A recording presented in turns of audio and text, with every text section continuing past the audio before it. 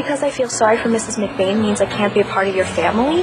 And you don't think I feel bad for Mrs. McBain? I know she loves Tommy, but once she found out that he belongs to my dad, she had no right to run away with him like that.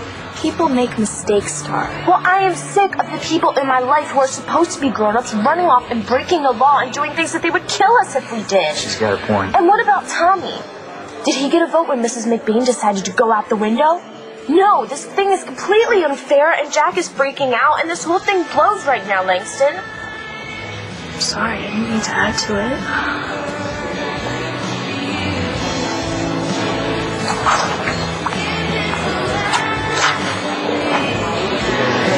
Well, I'm sorry. I didn't mean to say that you want to be a part of my family.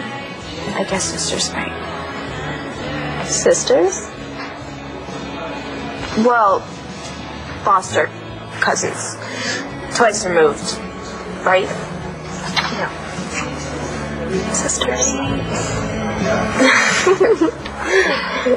Aww. You're great. You two keep it up. I'm going over to Cole's. You know what? Where is Cole? He should be here right now.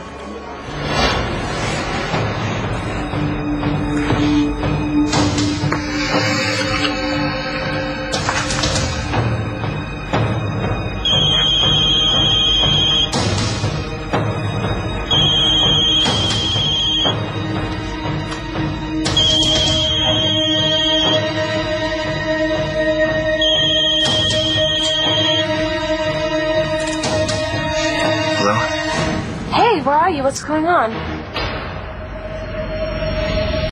Cole, you still there? Yeah, I'm here. Well, what's keeping you? I thought you said you were grabbing your cell and meeting us.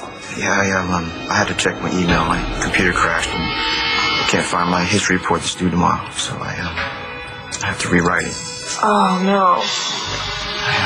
Can I call you later? Yeah, sure, yes. I'll call you, okay? I promise.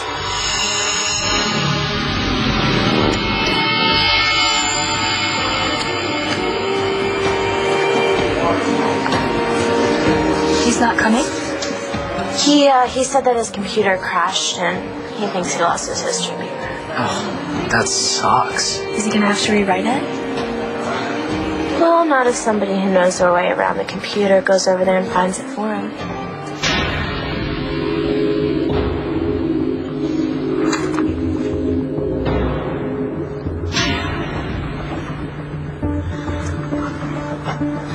I've done everything you told me to do, all right?